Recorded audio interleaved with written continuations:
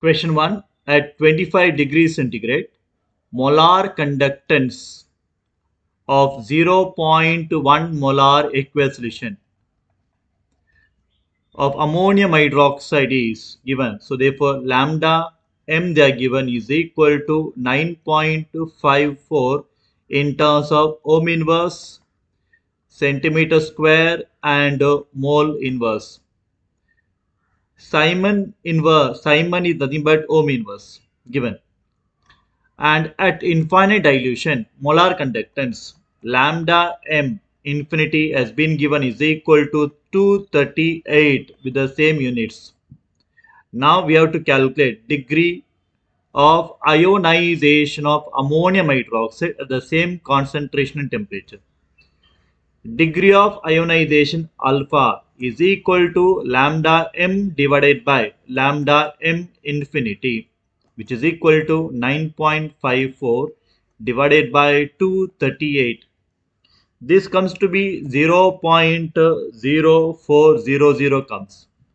Okay, but the answer given in terms of percentage, therefore percentage of alpha, therefore okay, multiply by 100, 0.04 into 100 is equal to 4 it comes. Okay, so what is the answer? Answer is option number B. Okay, question number 2. Specific conductance kappa is equal to of 0.1 molar KCl at 23 degrees centigrade they are given.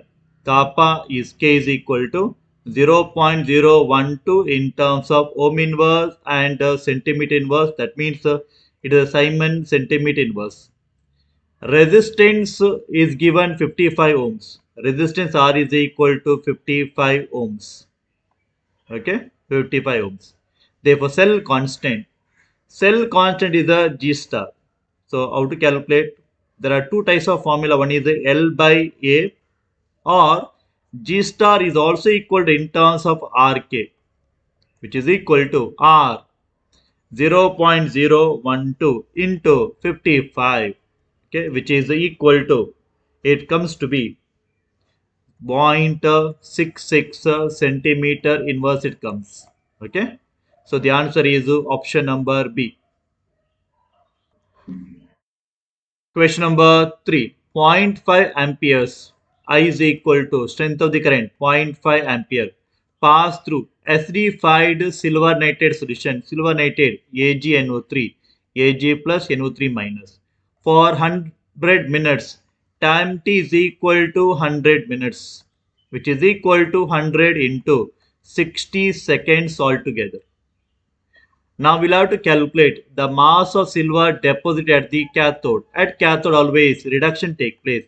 Ag plus 1 undergoes reduction with 1 mole to give Ag 1 mole of silver metal. Okay. This 1 mole of electrons are equivalent to 1 Faraday of electricity. 1 Faraday of electricity, always remember, always deposit 1 equivalent mass. Okay, 1 equivalent mass. So equivalent mass of silver is equal to 108 grams. Okay, 1 mole of silver is also equal to 108 atomic mass. Okay. Now here what you can calculate is you calculate in terms of coulombs, quantity of current I into T. So it is equal to 0.5 into 6000, right? So this is equal to, comes to be 3000 in terms of coulombs. Faraday. This Faraday, 1 Faraday nothing but 96,500.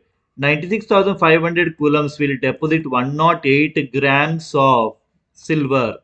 Therefore, we are passing now 3000 coulombs. How much is deposited? You need to cross multiply. Upon cross multiplication, 3000 into 108 divided by 96,500. This comes to be equal to approximately 3.3 grams. Okay, that is option number B. Second one is the answer.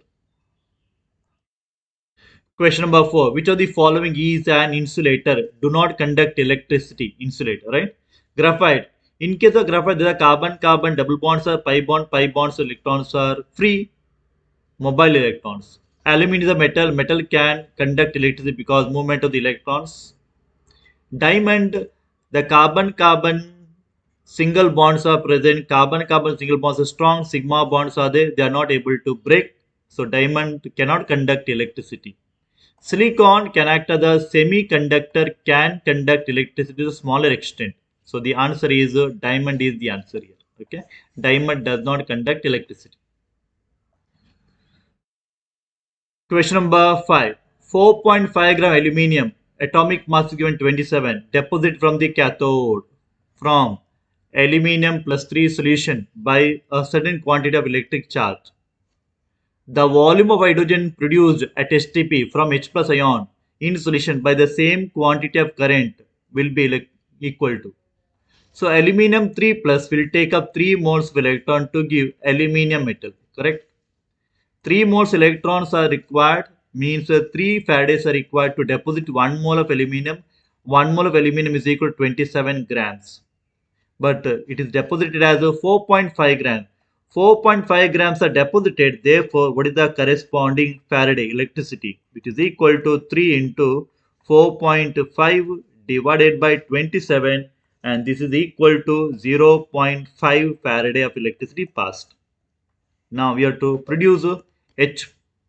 We have to produce hydrogen gas. So H plus in the solution takes up electron to give half mole of the hydrogen gas, or I can write 2 moles H plus takes up 2 moles of electron to give 1 mole of the hydrogen gas. Okay. 2 moles electrons are equal to 2 Faraday. 2 Faraday will produce 1 mole of hydrogen gas. In terms of volume, 1 mole of gas occupies 22.7 liters at STP, right? Actually, how many coulombs of electricity is passed? 0.5 Faradays. So therefore, 0.5 Faradays of electricity, how much of that volume is produced? So you can cross multiply these numbers. On cross multiplication, you get the answer as 5.6 liters of hydrogen gas. Okay. The answer is option number D. Clear?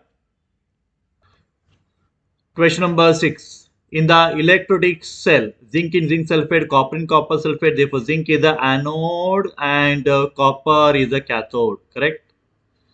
Is a E1 when concentration is changed from 1 molar to 1 molar, and that of the copper sulfate 0.01 molar changes to E2. So, which is the correct relationship? So, what I'll do is formula is E is equal to E naught, right? Minus 0.0591 divided by n factor, right? Log of anode concentration divided by cathode concentration, correct? Right? So I'll take the first data. So let it be equal to E1 now, which is equal to E naught, which is a constant, minus 0.0591 divided by valency in both the metals, it is equal to 2, right? Then log of anode concentration, zinc sulfate initially 0.01 means 10 to the power minus 2, right? Divided by copper sulfate is 1, correct? So it's equal to E naught, okay? So minus 0.0591 divided by 2. This can be written as minus 2 log to the power 10, correct? Minus of minus becomes 10 and log 10 is equal to 1, correct? Therefore it is equal to E naught plus 0.0591, that 2 and 2 got cancelled, right? So that E1 is equal to E naught plus something. So we'll go for second data. For the second data, let it be equal to E2. E naught is a fixed one, minus 0.0591 divided by n factor is 2 log of. Now zinc sulfate concentration is 1 divided by 10 power minus 2, reverse it, which is equal to E naught minus 0.0591 divided by 2. Then this is the log 10 power plus 2 it becomes, correct? So it is equal to E naught minus, okay? So 0.0591 divided by 2. This is a 2 log 10, correct? 10 log 10 is equal to 1. So 2 and 2 get cancelled. So therefore equal to E2 is equal to E naught minus 0.0591. Previous case plus added, second case minus. So which one is larger? E1 is larger compared to E2. Therefore, what is the answer? Answer is option number B. Correct? Question number 7. Hydrogen gas electrode. By dipping platinum wire in HCl, a pH is equal to 10 they given, passing hydrogen gas and the platinum wire at 1 atmosphere. The oxidation potential of the electrode will be. Remember the formula. The electrode potential of the hydrogen electrode in terms of reduction potential is equal to minus 0.0591 pH. Okay. Or electrode potential of the hydrogen electrode in terms of oxidation potential is equal to plus 0.0591 in terms of pH. So they are asking for oxidation potential. So 0.0591 pH is given 10. Simply multiply. So it is 0.591 in terms of volt, right? So the answer is option number A. First one is the answer. Standard electrode potential of Sn plus 4 to tin. So this is a reduction potential they given 0.15 volt. That the chromium to chromium reduction plus 3 to 0 state reduction minus 0.34 volt. The two couples in their standard state connected to make a cell. The cell potential therefore E naught of cell potential standard cell potential is equal to E naught of cathode minus E naught of anode, correct?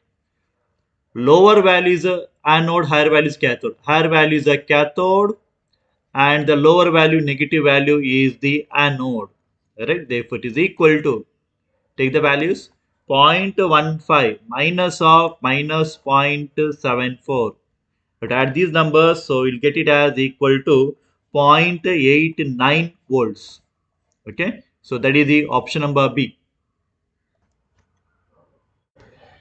The standard reduction potential SRP values are given for lithium, barium, sodium, magnesium.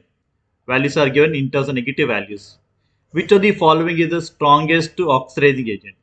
In terms of SRP value, if SRP value is very, very low, it is a very good reducing agent. Very good reducing agent.